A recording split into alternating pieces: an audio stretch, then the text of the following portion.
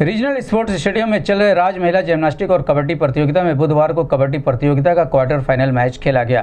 Quarter final match में सहारनपुर की team ने इलाहाबाद को 34-7 से, मेजबान गोरखपुर ने फैजाबाद को 18-3 और वाराणसी ने कानपुर को 36-10 के अंतर से हराकर सेमीफाइनल में जगह बनाई।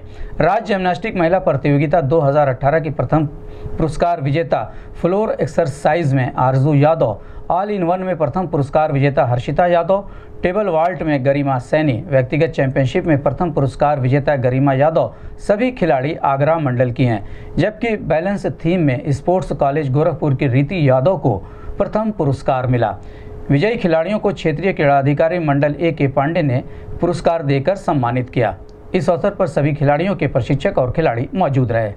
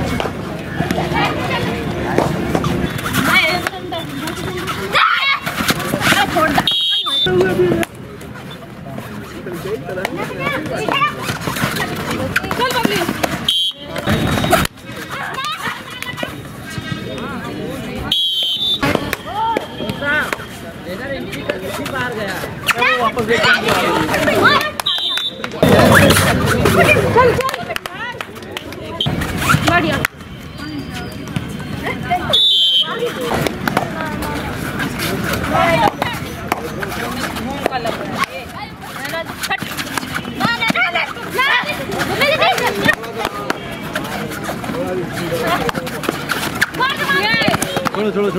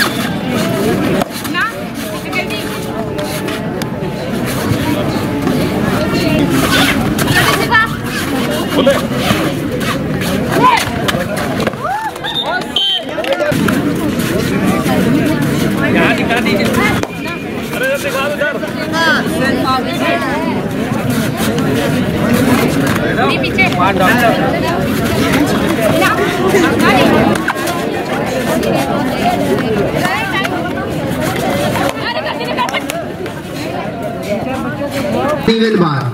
Third place goes to Vinita.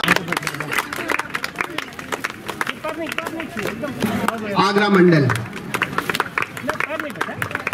First place,